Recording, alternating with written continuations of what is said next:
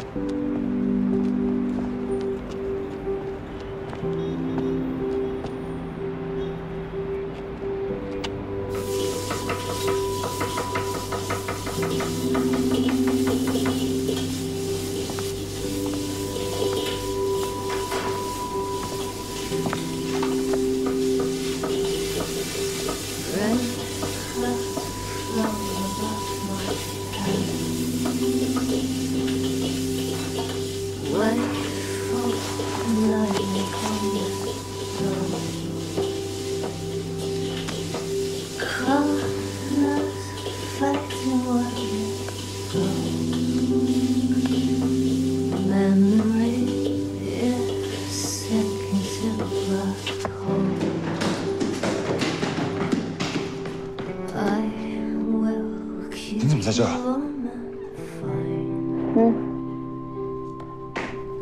你下班了？我这不是看给你打电话你也没接，过来看看你有没有事儿嘛。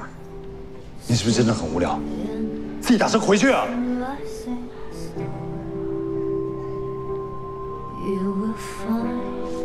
好心当成驴肝肺。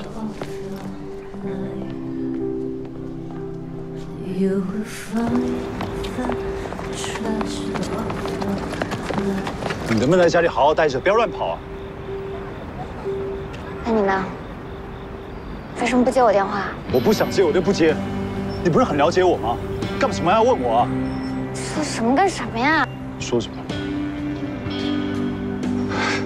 是不是要我说的更明白一点？你为什么要一遍遍打电话给我？为什么要在玉轩楼下等我？我不需要你同情我、可怜我，你知道吗？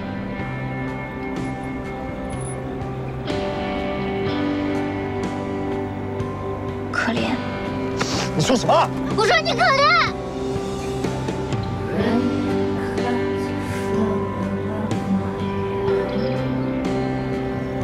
行啊，终于说出来了。你什么时候知道？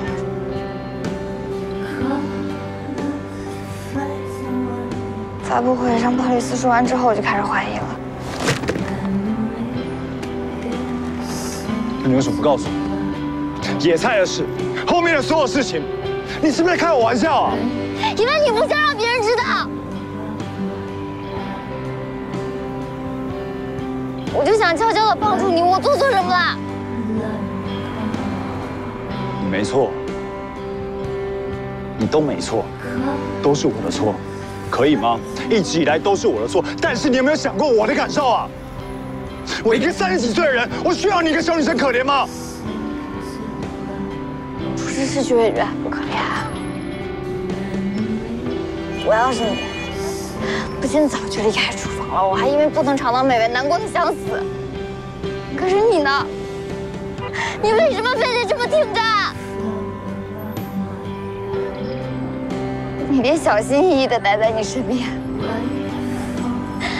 生怕说错哪句话伤了你的自尊心。是，看起来我和你保持很近的距离，实际我们离得很远很远。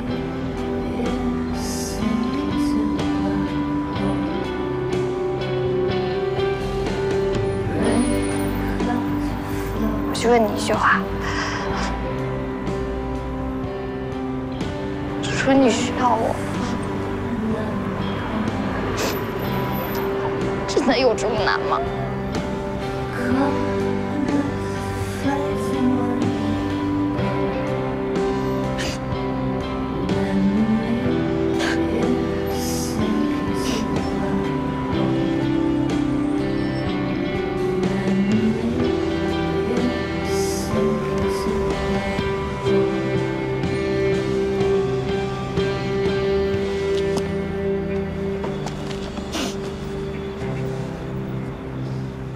对不起，对不起，是我的错，一直都是我的错。我需要你。我一直觉得他一会儿冰冷彻骨，一会儿火山爆发，但今天这样紧紧跟他抱在一起，我才发现他是这么需要人来温暖。这个男人高大的像个巨人，但又脆弱的像个孩子，让人心疼，放心不下。所以你入住亮舍酒店的时候就已经尝不到甜味了。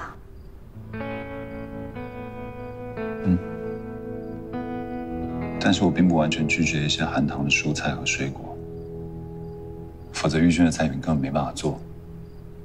大概在8个月以前，也是上海玉轩开幕的那天，我突然发现，我几乎尝不出蔬菜的甜了。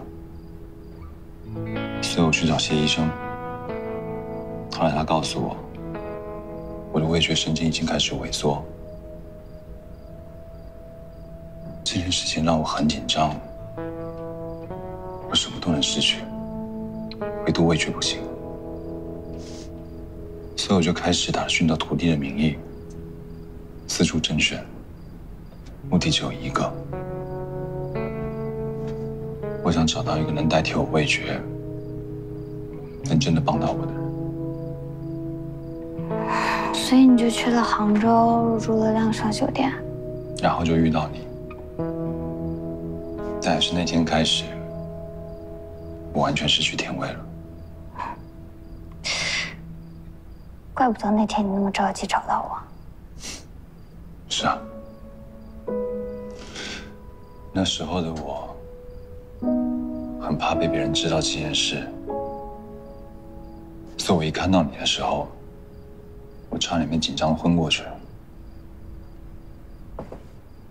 不过那时候，你应该没听到我说什么吧？我当然没听到了，我都着急跑出去呢。我本来都以为我再也找不到这个人了，结果问卷里跳出来一个你猜，我拼了命的想要找到这个你猜，可怎么找也找不到，有几度我都想放弃了。直到后来又撞见你，在小吃店遇到你那天，我其实乐得差点笑出来。后来我才想，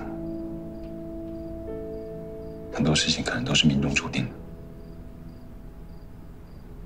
我那天因为你被辞退了，难过都难过死了。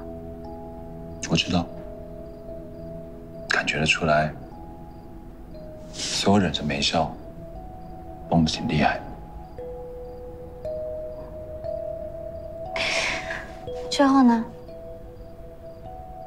之后，我发现在我身边这个小女孩，每天都让我惊讶。他把失去味觉的来龙去脉都告诉我了。这个冰山般的男人，就这么对我敞开了他的心怀。他坐在距离我2米之外的地方，我却觉得我们俩的距离比拥抱更近。他说，他就像被一条无形的绳子越捆越紧，无力挣扎。我说，这条无形的绳子也把本来不相关的我们俩从天涯海角拉到了一起。